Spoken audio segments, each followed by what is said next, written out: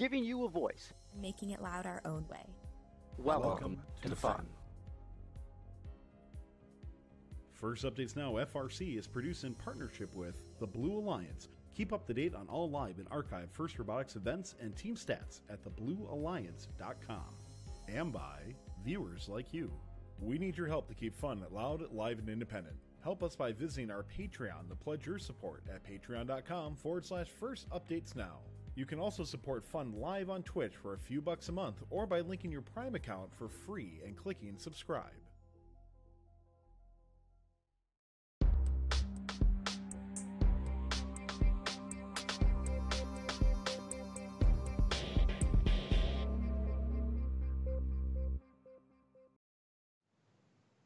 Hey everyone, we're here at the start of week 5. We've seen just about everyone's robots so far, and there's been a few surprises, a few locks, and a lot of fun things to recap, so let's get right into it. Reporting for First Updates Now, I'm Audrey. I'm Sam. I'm Ben. And I'm Connor. So, first up, we have a giveaway this show thanks to Redfish Robotics. We have some fun logo mugs. So let's bring on producer Tyler to talk more about what that is and how you can win. Yeah, Redfish Robotics is continuing to give us even more mugs, so thanks again to them. They're not even available on Amazon yet, but this is your opportunity. If you're interested in winning, we're going to be giving away one during every single show today, so make sure you get in on this. And if you're interested, all you have to do is type in Fun Mug in the chat, FUNMUG right now in the chat. We might change it up over the different shows, but Fun Mug is your opportunity to win. You do have to make sure you click that follow button to be eligible, or if you subscribe through Prime or through a normal subscription, just like Carl M238 did, they get 5 times chance to win. So good luck, everybody. Fun Mug is the keyword for today. We'll draw near the end of the show. Nice. So let's start out our recaps with a regional. In downstate New York, we've got Hudson Valley. Sam, can you start us off? First of all, that was very risky of you calling Hudson Valley downstate. We'll talk about that on another show. I don't know about that one. It's below Albany. It's downstate. Yeah, whatever. It's above New York City. Okay, so the Hudson Valley Regional attracted a nice mix of good teams once again, and the result was a very fun weekend. Throughout quals, Team 20 consistently had the top spot, with 1796 and 3314 the only teams even close. This came to a head in the second-to-last qual match of the competition, pitting 1796 against 20, essentially a battle for the top seed. In the end, Team 20's alliance squeaked at a 4-point victory, putting 1796 in the second-place position. Going into alliance selections, it wasn't clear who Team 20 would pick, however. They decided to take 1796 into eliminations with them. This move brought 3314 in the second spot, who picked Team 303, the test team, to play with them. The second picks of both are quite interesting as well. The second alliance picked up a steal in 527 as their third pick, giving them 3 capable offensive robots, while the number 1 seeded alliance opted for a defense robot in 6401. There were no upset in quarterfinals, so in the end there was a battle of mostly FMA alliance of 303 and 3014 and the New York alliance of 1796, 20, and 6401. Finals 1 was a relatively decisive victory, and although Finals 2 looks very close, with a difference of only 3 points, 13 of the Blue Alliance's points were for fouls, so it's really not quite as close as it seems. But overall, the event was definitely top-heavy as predicted, but I'm excited to see what the best of New York could do come champ, so I'm happy, Fu qualified here. Big congratulations to 1156 on their second Chairman's Award and 6224 on their first EI Award. All right, now I'm going to talk a little bit about the Seneca event that happened this weekend. 35 teams went to the woods of southern New Jersey to play in FMA's 5th district event. Many teams had improved from the first go-round, but no single standout powerhouse teams. Scores were slightly lower when compared to last week's Springside Chestnut Hill, but higher than the Bridgewater event during the same week. Gameplay mirrored that to which we've seen at other events, with prolific use of the null hatch panel and scoring on the lower levels of the rocket. On the second day of competition, there were 2 unicorn matches, first in match 63, where 365 and 1807 worked together to complete a rocket and get the Have 3 climb again a few matches later, where 1807 worked with 1712 Dogma. 365 Mo had dramatic improvement from the first event, featuring improved hatch scoring and a level 3 climb. They selected Hatboro Horsham's number 1 pick, 1807 Redbird Robotics, and rounded out the alliance with 6921 the Technados. The number 2 alliance was also quite strong, featuring 834 Spartex and 1640 Sabotage, and 6327 the Tin Soldiers. 1640 featured a new quick level 3 climb for this event. For playoffs, 6327 had removed the ramp and replaced it with an elevator. Both the number 1 and number 2 alliances pushed through to the finals, taking down strong alliances featuring teams like 1712 Dogma, 5895 Petty School Robotics, 2729 Storm Robotics, and 5684 the Iron Mechs. When they reached the finals, number 2 handled the defense better and ultimately took the win. Congrats to all the teams and to 75 for taking home the Chairman's Award. Hold on, back to 6327. They removed their ramp and replaced it with an elevator? Yeah, I mean, it took us like 6 weeks to build an elevator last year. How'd they do that in one event? Hey, you never know. Strange things happen at some of these events. I guess so. So anyway, going down to Rhode Island District event. We had 29 teams go down there. That's Smithfield, Rhode Island. It was Team 78 Airstrike who would seed first and pick. Hold on a second, guys. I think I'm reading my week 2 notes here. My apologies. Fun mug, by the way. No, this is correct. All right. Just like the South District event, 78 seeded first and picked up 2168, the Aluminum Falcons. 4796, the Cyber Dragons would round off their alliance. Quarterfinal matchups, they lost their second match to the 8th seed, but I'm pretty sure it's because 78 Airstrike didn't move an inch. The number 1 seed would win the rubber match and advance to the semis, where they face the number 5th seed of 1153, 1161. The number 5th seed was no match for the number 1 seed. It was 1 and 3 who would make it to the finals and face off in the best of 3. Number 3 seed was made up of 173 Rage, 133 Burt, 5112 the Gongoliers, and backup robot 2713 I-Raiders. Even though they went to a third match, the number 1 seed would become victorious on Planet Primus and blast off into deep space, presented by the Boeing Company. 2067 would pick up their 6th EI win, and 78 would pick up their 7th Chairman's win. Now, chat, let's get some double gold cling bling for 78 Airstrike. 78 is so good this year. I love the robot. I think it's the best they've built ever. Quick correction here: it was the number 2 Blue Alliance facing off against 1, not 3. Oh, my apologies. Okay, well, over to our other New England event district this week. We've got the event that everyone was watching, the Cyber Knights, Team 195, who actually didn't seed first. They were third. They had 2 losses, which allowed Team 176, Aces High, and Team 230, the Galehawks, to seed above them, rightfully so. They were absolutely incredible this weekend. The first ranked 176 then went on to pick 195, and round off their alliance with a robot that gained the advantage by playing defense, Team 6328 Mechanical Advantage. In the finals, the 1 seed faced off against the offensive power of 230 and 2370, and the defensive scrambling of 7153. In the end, it would be the number 1 seed that took the event with a score of 89-54. Very convincing. Congrats also go to the Tech Tigers, Team 3654, for their first ever District Chairman's Award. Well deserved. I heard you guys do some great stuff. 28 teams came to the outskirts of Boston this weekend at the Greater Boston District event in Revere, Massachusetts. If you notice for this week, for New England districts, there were 3, which is why there's very, very small team lists. After a short set of 56 qualification matches, team number 5687, the Outliers, ranked number 1, picking up 125, the Neutrons. Alliance 1 plowed through to the semis, where they would meet up against the 5 seed. They gave them a run for their money. The number 1 seed squeaked out 2 wins, just barely. In fact, that second semifinal match, they won by 1 point.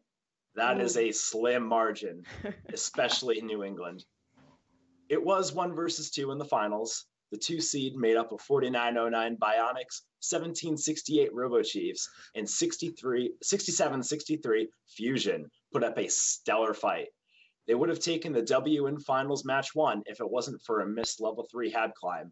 In the end, it was the number 1 seed who took home the gold. 4909 won EI and 1721 won Chairman's.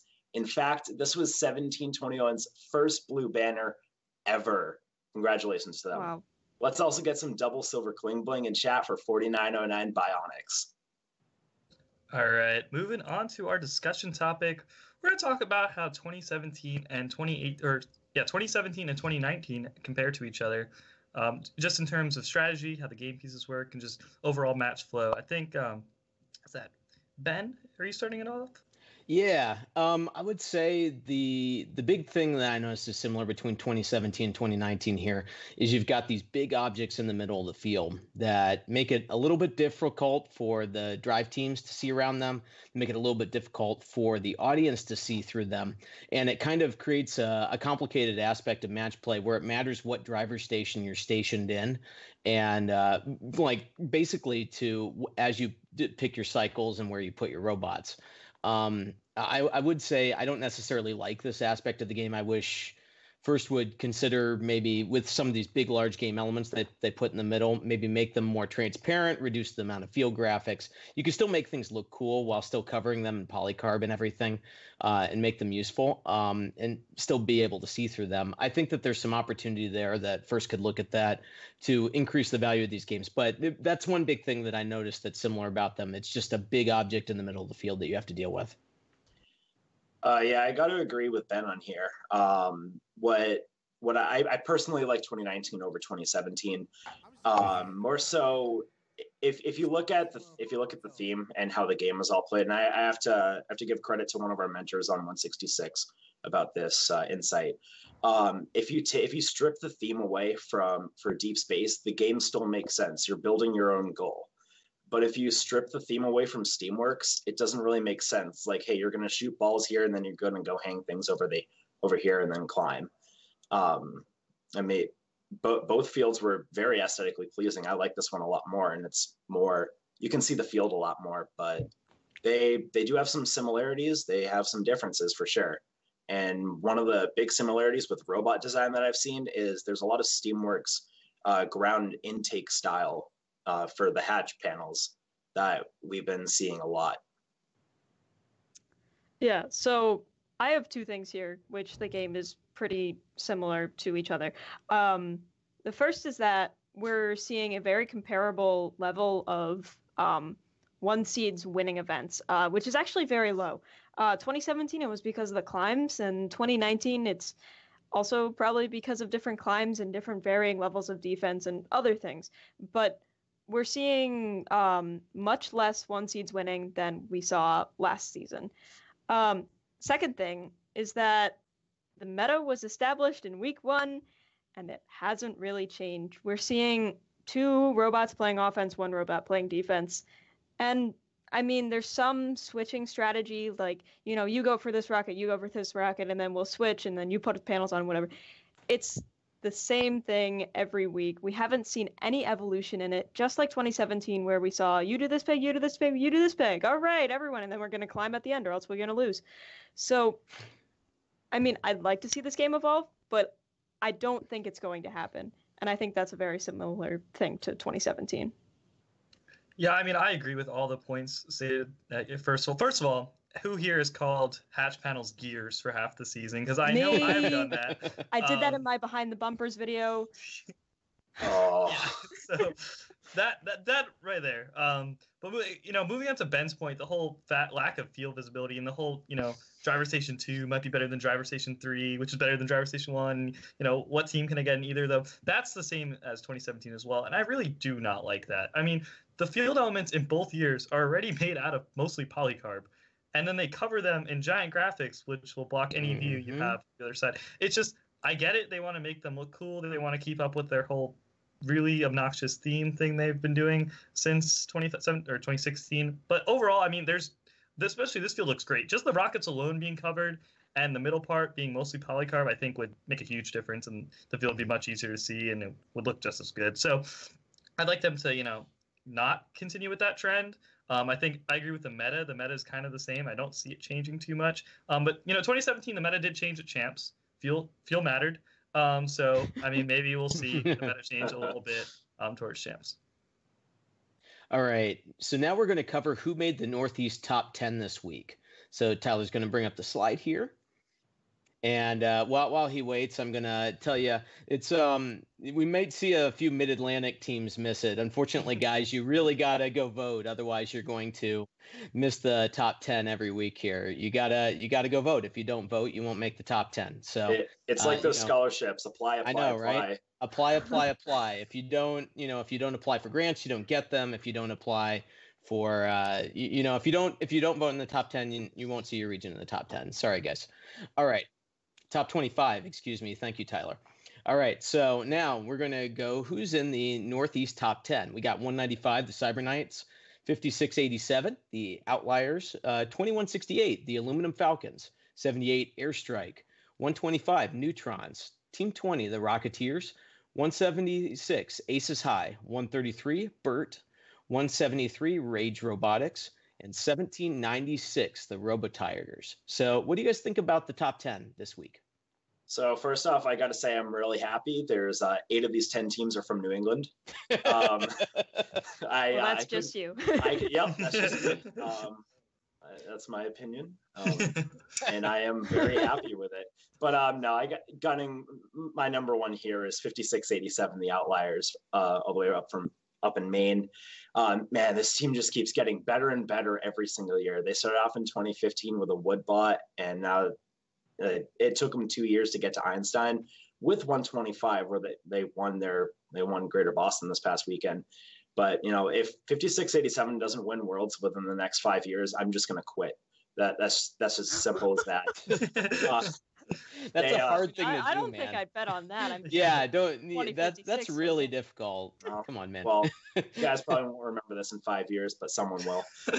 Anyway, you have a long memory.